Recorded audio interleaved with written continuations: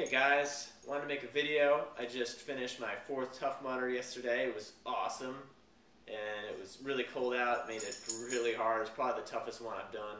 Took a lot of mental fortitude to get through that thing, but it was a hell of a good time. If you guys don't know what Tough Mudder is, it's a 12-mile race with 25 hardcore obstacles. Stuff like mud pits, walls you gotta climb over, planks you gotta jump 15 feet into the water from, and electrocution obstacles. It's pretty hardcore, and it's not for the timid. But if it sounds cool to you, check out toughmudder.com.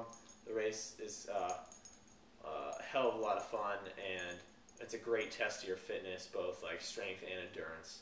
So I suggest you check it out and do it if you haven't done it. But you're gonna have to train because it was definitely hard. But I just want to let you guys know I am not sore at all today. Completely recovered from it.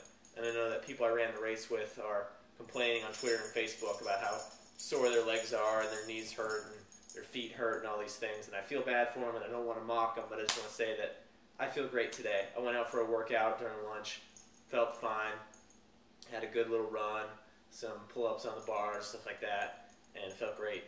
So the secret to my recovery, just want to share with you guys, is really no secret. Number one, get lots of sleep.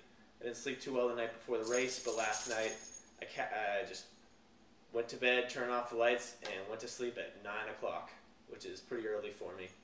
And then I woke up at 7:30, so that's like 10 and a half hours sleep, and that makes a huge difference. So when you're tired on a day like that, you got to get your rest. So early nights, definitely huge help. And then number two, I say it all the time on here, but whole plant foods, fruits and vegetables being the best, and just you got to eat a lot of them. I'm not saying just like eat 2 apples. I'm saying eat a shitload of fruits and vegetables. Stuff your face with them, just like just like monkeys and apes and all those guys do. Just eat tons of bananas, whatever fruits in season. Right now, it's grapes, dates. Pretty much bananas are always in season, right?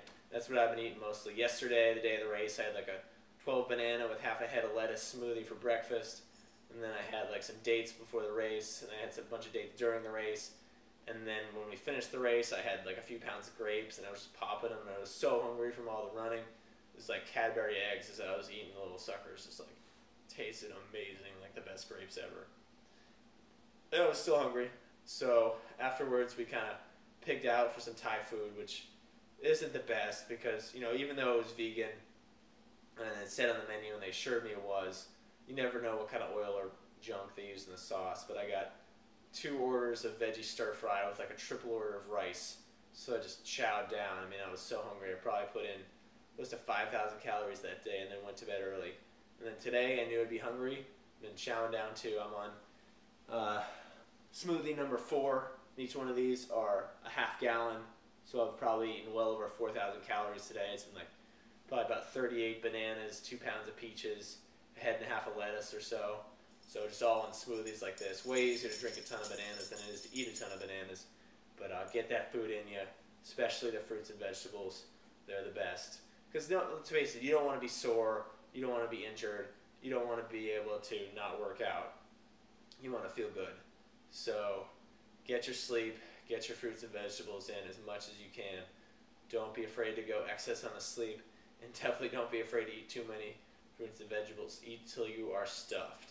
That is the best way.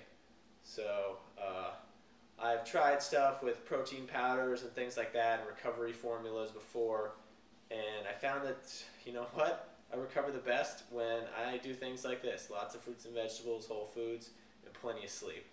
So if you got any questions or feedback, let me know. Thumbs up, thumbs down.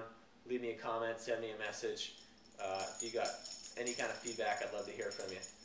And just remember, keep eating those fresh fruits and vegetables. They're the best, as John Kohler would say. Peace out, guys.